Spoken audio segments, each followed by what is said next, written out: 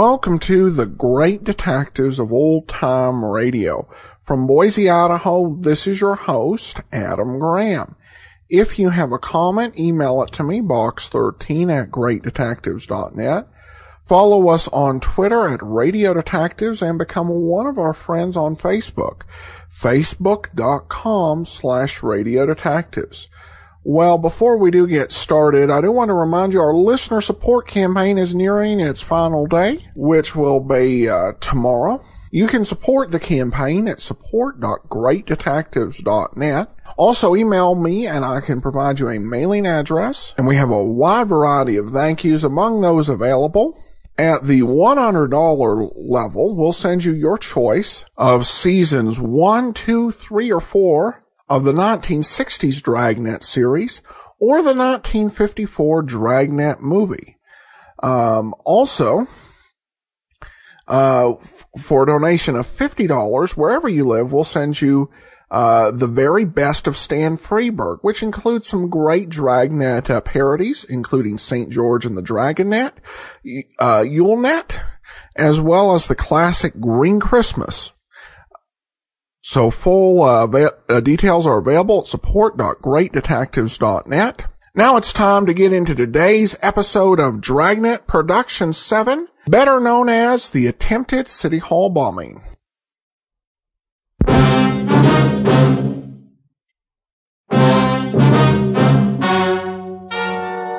Ladies and gentlemen, the story you are about to hear is true.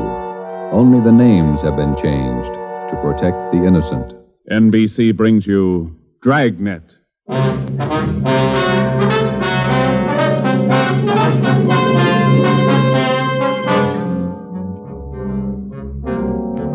You're a detective sergeant. You've been off duty 2 hours. You receive an emergency call from the chief of detectives.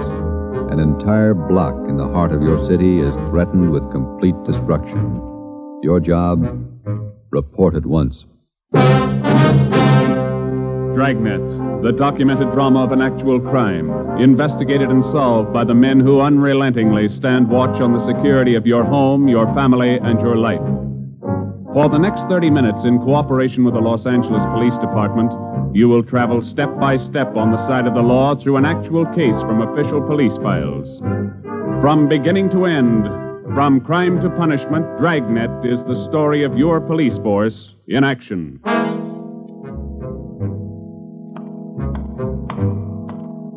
It was Tuesday, November 15th. It was raining in Los Angeles. We were off duty reporting in on an emergency call.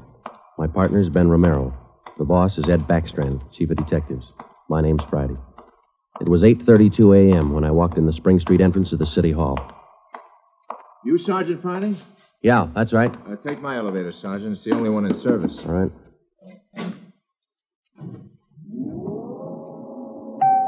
I'll run you up to 16. The chief's waiting for you up there. What's the pitch? Only one elevator in service out of 10? The place looks deserted. What's going on? Nobody in the building. All the office people have been sent home. Lots of trouble. Somebody declare a holiday? No joke, Sergeant. Big trouble. All right, you convinced me. What is it? Here we are. 16th floor. Over here, Friday. Hi, Joe. Hello, Ben. You made good time. Came as soon as I got the call, Ed. Sorry to have to bring you back in. You worked last night, didn't you? Yeah, midnight to 8 this morning. Sorry. Come on. Okay. What is it, Skipper? Why all the hush? Wait till we get inside. In here. Okay. Number one, let's keep our voices down. All right. I'll make it as brief as I can. Every minute counts. What time you got, Friday? 8:33. All right, here it is. 55 minutes ago, a man walked into this building with a homemade bomb under his arm. If we don't release his brother from the county jail by 9 o'clock this morning, he says he'll pull the trigger on the bomb and blow up the whole building. He's kidding, Skipper. Who is the guy? Name's Vernon Carney. Here's his package. He and his brother have been in and out of jail since 1937. Small-time thieves. Yeah.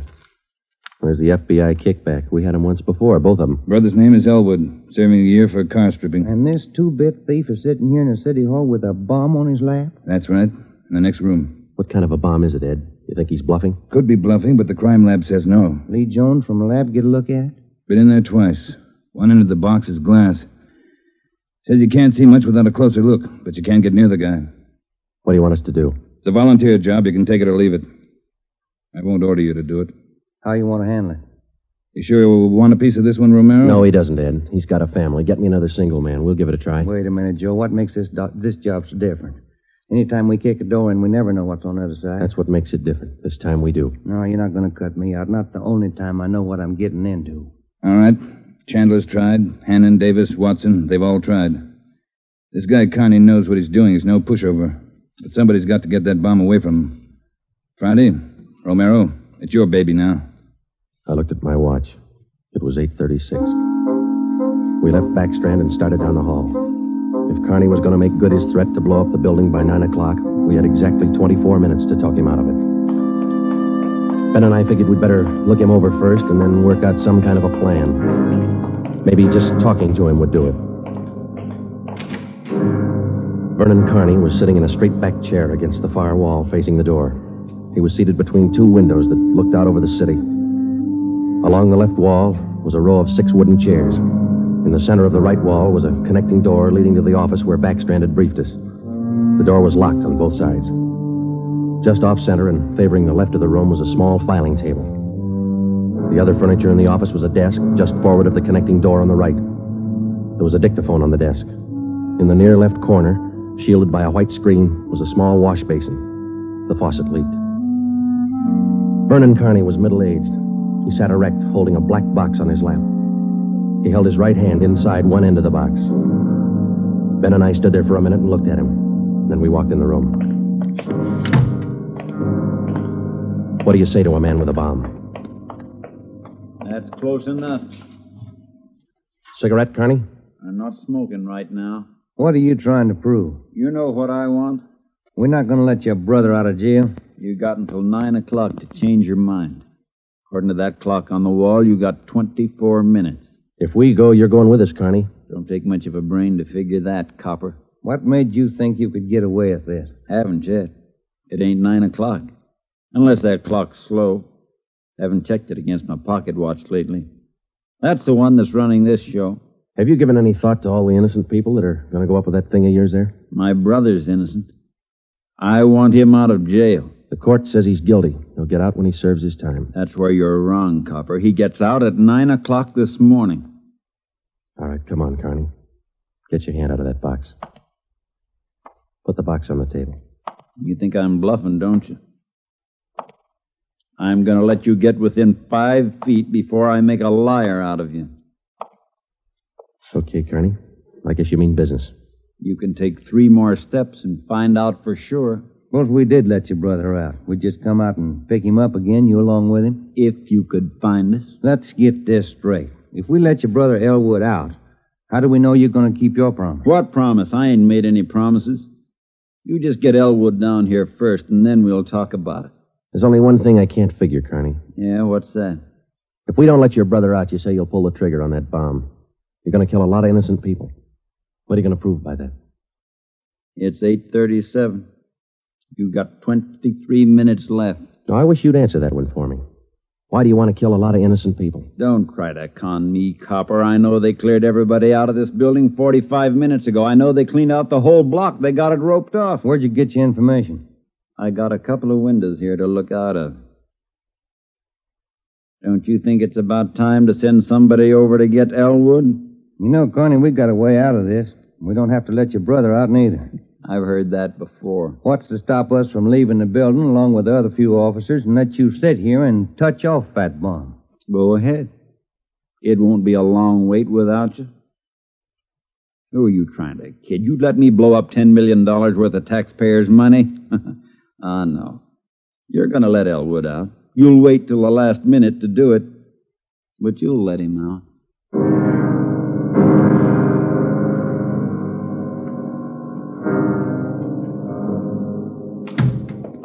Ed, I'm still not convinced Carney can back up what he says. Then why didn't you take the box away from him?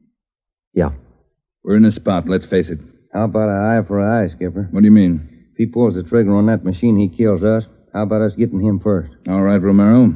How are you going to handle it? I'm not top man on the pistol range, but I could wing him. And then he hands the box to you? Or maybe he falls and his reflex action pulls the trigger. Okay, I don't wing him. I stop him for keeps. You just can't walk in there and shoot him down. Why not? You do the same thing with armed criminals. Yeah, but you warn him first. I'll warn him. Yeah, and after you shoot him, you find out it's a harmless gadget. Couldn't have gone off in a million years. No, a gun's not the answer. We can't shoot him until we're positive. We'll be positive by 9 o'clock, and there might not be anybody around to shoot him. We've located Carney's apartment. There's a detail out there checking it now. Pacelli and Morris. Ed, have you got any ideas at all? Anything we could try? That's why I called you in. None of us have gotten any further than you did just now. There's just one thing I want to know for sure. Yeah, Friday. Is it or isn't it? We all want to know. Either way, we've got to get that box away from him. Backstrand. Yeah. You did? Yeah. No, stay out there till I call you. All right, here's half the answer. That was Pacelli. They found 28 sticks of dynamite in Carney's apartment. We knew Carney wasn't kidding now. We could see into the bomb through that glass window in one end. It looked like dynamite inside, and there was dynamite in Carney's room. We didn't know if he had the nerve to pull the trigger. We didn't know if it would go off when he did. But with only minutes remaining, nobody wanted to take the chance. From here on in, all of us agreed that Vernon Carney sat in the next room, holding in his two hands a force powerful enough to destroy us all. We had to get that box away from him, and to get that box, we had to have a plan. I looked at my watch. It was 8:40. 20 minutes till 9 o'clock. How do we get it away from him? I got an idea. It might work. Let's have it. Carney's sitting against the far wall between two windows. They're both open. Yeah, that's right. All right, if we could get a man through one of those windows, we might get Carney from behind. How are you going to get him? Whoever gets through the window could slug him. What do you do then? Somebody grabs the box. The crime lab can tell us what to do with it. How do we get a man through one of those windows? We're on the 16th floor. Well, there's some kind of a ledge that runs around the building on each story. Wide enough for a man to walk on? Hey, let's take a look. All right. Looks pretty narrow, Joe. That's a good 18 inches. Could be done. Oh, too risky. It's raining out. That ledge is slippery. Strong wind out there, Joe. Tear a man right off the building. Yeah, I guess you're right. Well, there's still a way. How about a ladder? 16 floors, Skipper. There might be a way. The fire department would know that. I'll get Battalion Chief Erickson. Is Lee Jones in the building? No, he's over in the crime lab. I'll get him up here, too. I don't know, Friday. Maybe it'll work. It's got to, Ed. All right, now look. It's going to take a couple of minutes to set this up. We've got to know what Carney's doing every second of that time. Well, how about the dictaphone in there on the desk? Good. Get it on without him seeing you. We'll try. The dictaphone in there is connected to this one in here. This room is 1614. You got that? Yeah. All right, push down key 1614 on that machine in there and leave it down. Get the receiver off the hook and leave it off. Leave the receiver off. That's right. You know, if it isn't off the hook, we won't be able to hear a thing in here. All right. Come on, Ben. This is Backstrand. Give me Chief Erickson. Where's my brother? Still in his cell? You coppers are long on talk, but short on time. Yeah, we know. I'm telling you, for your own good, you'd better get Elwood over here. Carney, I'll bet if we get your brother on the phone here, he'll tell you he doesn't want any part of this. You mean Elwood don't want out? Since when? Sure he wants out, but not your way. He's only got a year to serve. Why don't you leave him alone? I told him I'd get him out. He didn't think I could do it. But I'm doing it. I'll make you a bet, Carney. Let us get your brother on the phone. He won't walk out of here with you. Get him on the pipe.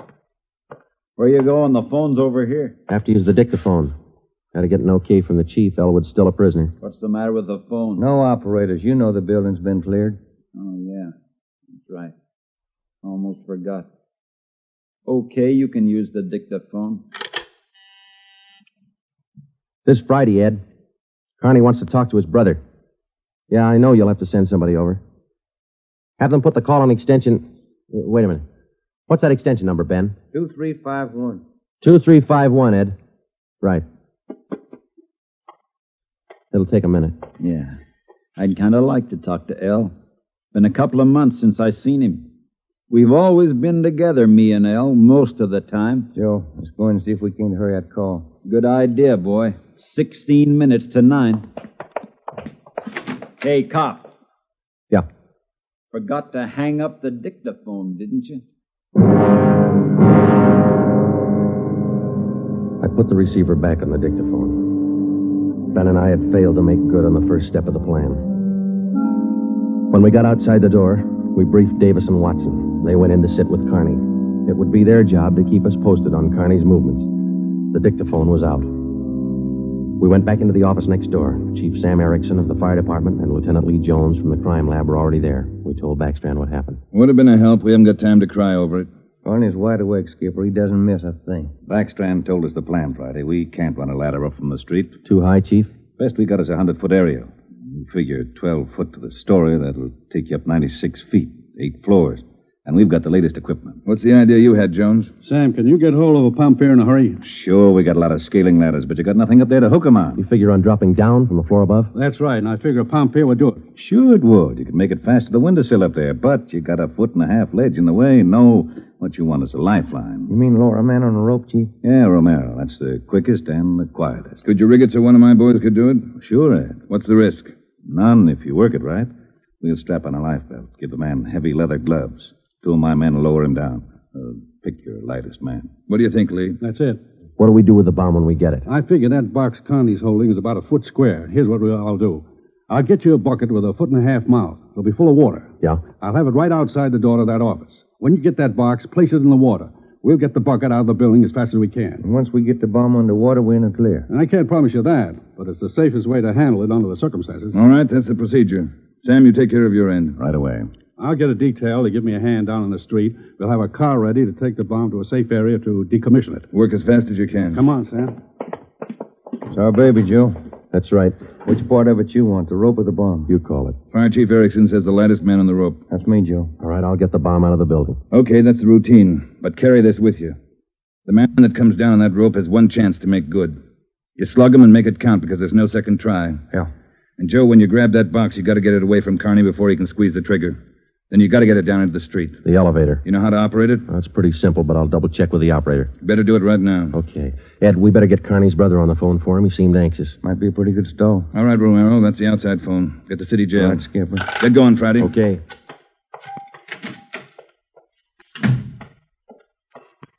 Hey, you. Elevator man. Yeah, Sergeant. Let me see if I know how to work that thing. You taking over the elevator? Well, in a couple of minutes. You want to check me out? Nothing to it, Sergeant. All right. Now, here's the control, see? You push this lever right to go up, left to go down. You see this little trigger on the underside of the handle? Yeah. That's the safety lock. Be sure you squeeze it or you can't move the lever. Let me try it, huh? That's it. Right to go up, left to go down. Right to go up, left to go down. How do you operate the doors? Automatic. They work off the control lever. When the control lever is locked in the up or down position, the doors will close. I get it. Now, in case they jam, this red emergency button up here, Yeah. push it. If that doesn't close them, we call the repairman. Okay, I think I got it. You sure now? I've had my orders to get out of the building. I'll just leave the elevator right here and take the stairs down. All right. Thanks a lot. Sergeant, just curious. You going to take the bomb down in this car? We're going to try. You won't have any trouble. We haven't had an elevator failure in 18 months. The elevator man turned and went down the stairs. Outside of a handful of volunteers and a man with a bomb, the city hall was now cleared. I started down the corridor and met Ben outside the office. He told me that Lee Jones and Chief Erickson were on their way up in the freight elevator at the rear of the building with the necessary equipment. The 2 fire department volunteers were with them. The phone call had been put through to the city jail, and in a moment, Elwood Carney would be ready at the other end of the line. We went in to tell Carney. I told him over at the jail to put the call through on extension 2351. Yeah. When's it coming through? Right now. You got Elwood with you? No. Look, Carney, we told you we'd get him on the phone for you. The call will be through in a minute. Minute's a long time, cop. You only got 12 of them left. Elwood's going to talk you out of this. Oh, sure. Sure, everybody's going to talk me out of this. First it was them other 2 cops, the little Porky guy and that other monkey. Then you and this Dixie Doughhead here, and now it's Elwood. Come off it, will you, and get my brother over here. That's him. It's your brother, Connie. I'll get him. Stay put, you. Just going to get the phone. You want to talk to your brother, don't you? I'll take care of the phone. We'll disconnect it for a while. Now get it straight, copper. I'm through with your stinking rotten lying. I want Elwood here. And I want him now. Bring him here before I blow you all to pieces. What's going on? Who threw that phone out in the hall? I did. You want me to go out and pick it up? Carney, that's not going to get you anyplace. You the big boss around here? Maybe. Are you or aren't you? I answered you. All right, big boy. I've got a piece of advice for you. Take your rookie cops here and get it through their heads. I mean what I say. I want my brother over here in this room. And you've got just 11 minutes to get it done. Tell him that, will you, boy? All right, Carney. It's your show.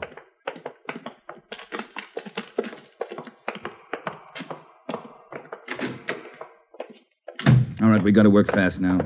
Jones, everything set for you? Got the bucket with the water right here. Car's waiting down the street. Right. Erickson, your boys ready? Upstairs, waiting. And we all know what to do. Ed, I gotta have somebody to give me a hand with Carney when he falls. I'll be in there with you, Friday. Ready to go upstairs, Chief? Anytime. Oh, one thing you ought to know. What's that? Strong wind coming up. About 20 mile an hour out there right now. That going to louse us up? No, but it's going to increase the sway. Got to allow for it. How you mean? Wind's coming from the south. We'll lower you just to the right of the window.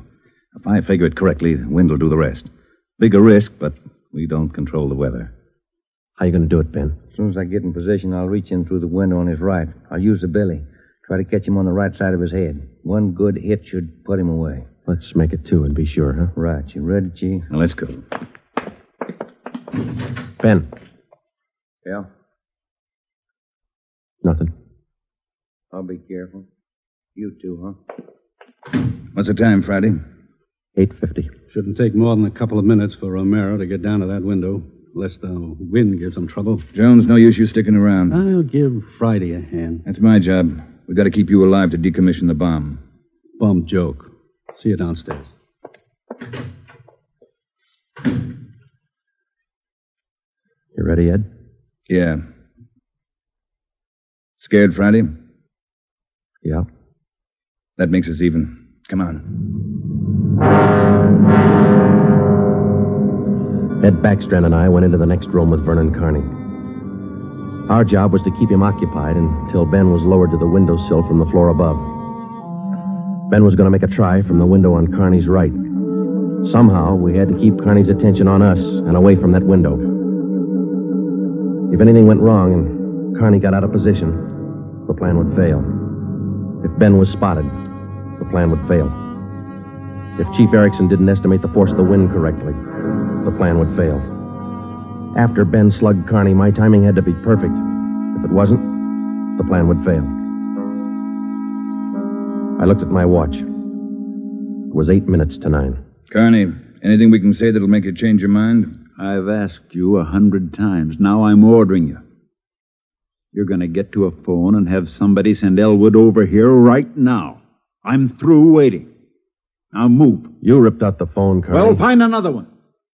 I told you I'm sick of your two-bit stalling. We've got until 9 o'clock to make up our mind about this. You had until 9. But you wouldn't do what I told you. Now I'm cutting you short. You guys have got exactly 1 minute to get a phone in this room where I can hear you call the jail and have them send Elwood over here. You said 9, Carney. All right, Joe. We'll give him what he wants. Davis, unlock the connecting door to this office. I'll get the phone, Ed. Will the cord reach? Yeah. Your brother's a prisoner. He's in our custody and he's under our protection. We can't place his life in jeopardy. Why not leave it up to Al? Here's the phone, Ed. Yeah. Kenworthy, this is Backstrand. We want Elwood Carney over here at City Hall. His brother wants to see him. Explain the situation. If he wants to come, get him over here. Leave it up to him. Room 1614. You'll have to use the freight elevator. And tell him to hurry. Yeah.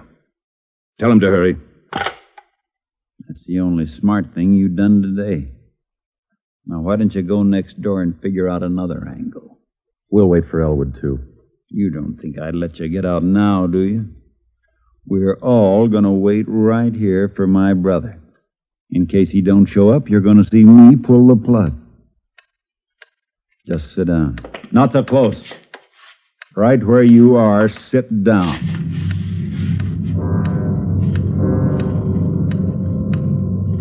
Loud clock, ain't it? Windy. Getting cold in here.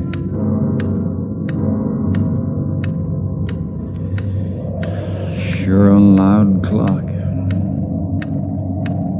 Real windy. Maybe I ought to close the windows. Don't want to catch me a cold. I can turn on the heat. Stay put, cop. Hey, what's that? What's going on? Just the wind, Shut Connie. up! There's somebody out there. I can see his feet. You stupid cops! Pull him up! Get back there, you! Pull him up! Friday told him to pull him up. Right. Pull him up!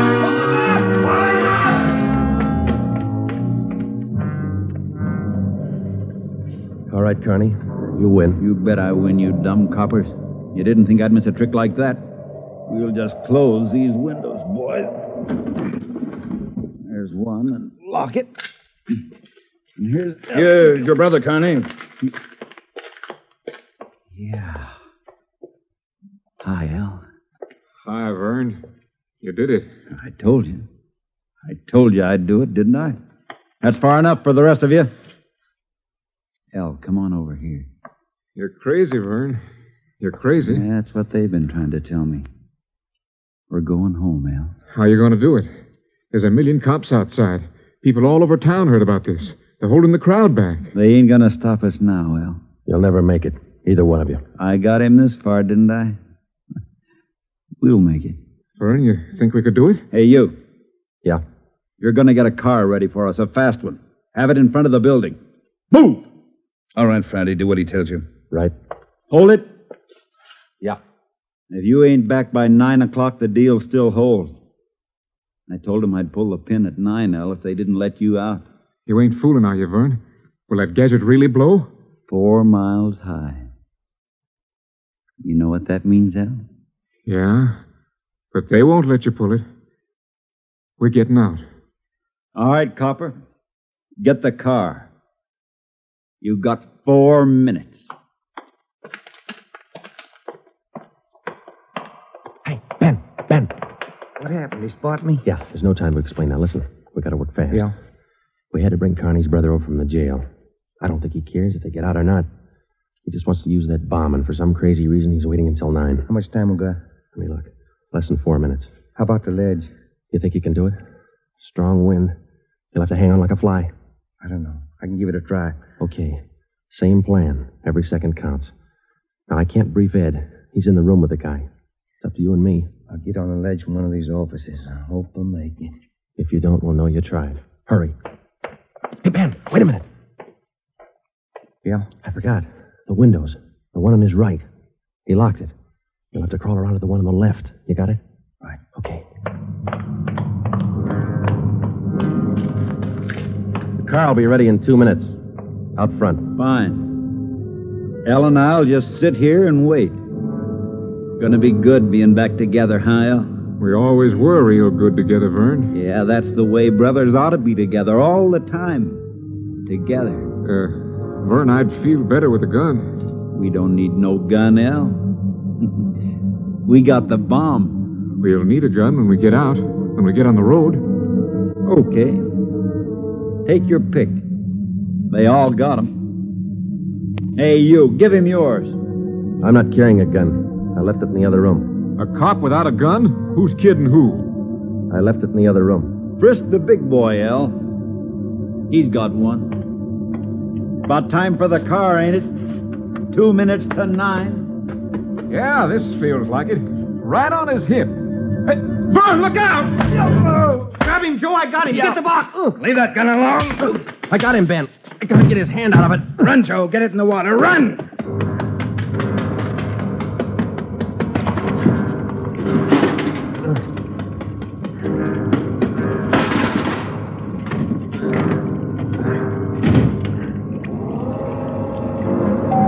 In a fast elevator, 16 floors isn't very much, but I've never shared an elevator with a live bomb. It seemed like minutes between floors. I kept watching the bucket. The bomb was completely underwater. A small stream of bubbles was hissing to the surface. I waited.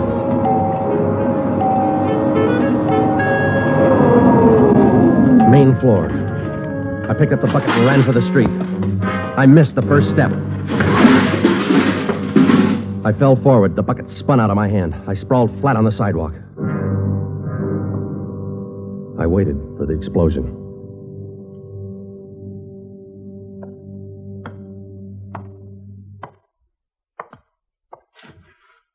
It didn't go off Friday. I gave it a good chance, Lee. It was all there. Look, at least a dozen sticks of dynamite. Snyder, bring that over here. Here you are, Lieutenant. Thanks. Here's why it didn't go off. Had it rigged for a hard trigger pull. Would have taken a good yank to set this one off. Yeah. Hi, Joe. Hi, Ben. Clumsy.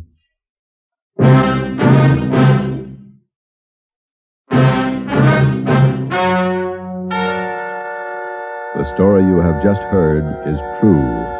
Only the names were changed to protect the innocent. Vernon Carney was examined by 5 different psychiatrists appointed by the Superior Court and was found to be incompetent. He is now confined in the State Mental Institution for the criminally insane.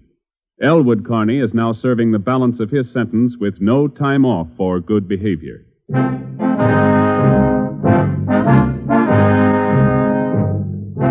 You have just heard the 7th in a new series of authentic cases from official files. Technical advice for Dragnet is furnished by the Los Angeles Police Department. Tonight's program is dedicated to Town Marshal Lon T. Larson of the Mount Pleasant, Utah force, who, on the night of October 15th, 1945, gave his life so that yours might be more secure.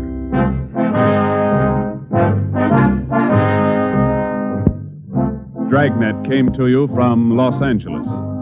This is NBC, the national broadcasting company.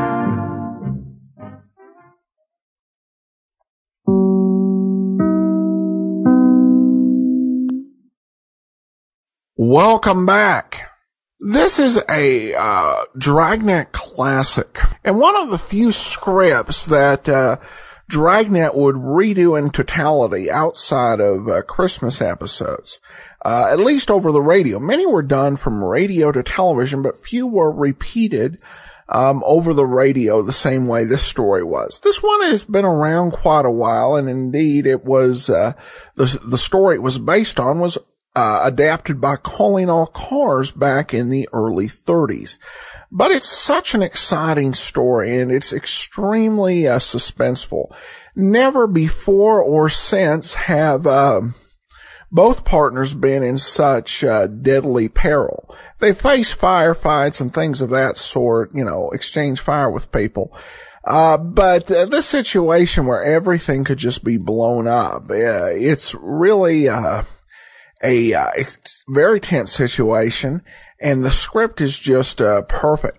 This isn't my favorite version of it. My favorite version would probably be the 51 television version.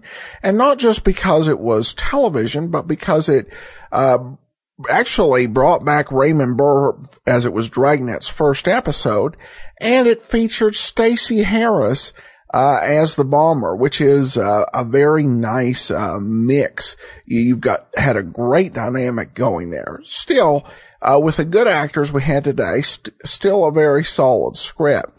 You have to wonder, too, about the brother who just finished up his sentence without time off for good behavior, because it comes back, I guess I'll paraphrase Star Wars and ask, who is more crazy, the crazy person or the crazy person who follows him? Now, there were certain things, even if the brother were sane or even semi-normal, you could say that of all the ways to break prison, this was probably the worst. But you wouldn't just go out there and tell your brother, I don't think I want to do this, because you might end up getting shot yourself. But when he tells him, look out, when Romero's going for the bomb, that's a whole another situation, because at that point, his brother could have blown all of them sky high. But no one ever said that all criminals had very solid reasoning skills. Still, what makes this episode stand out so much is just the pure realism. We're not dealing with super smart, deductive genius police officers. We're dealing with people who are intelligent and competent, but really running out of options in the face of a madman, which makes for absolutely riveting listening and watching. Well, that will do it for today. Before we do sign off, I do want to remind you, if you are in the U.S. or Canada, one of the available items we have as a thank you gift is, with a donation of $75 or more, is America's Dumbest Criminals, a collection of 20 episodes. We will be back on Monday with The Saint. And join us next Saturday for another episode of Dragnet. In the meantime, send your comments to box13@greatdetectives.net. Support our listener support campaign, support.greatdetectives.net, and become one of our friends on Facebook, facebook.com/radiodetectives. From Boise, Idaho, this is your host, Adam Graham, signing off.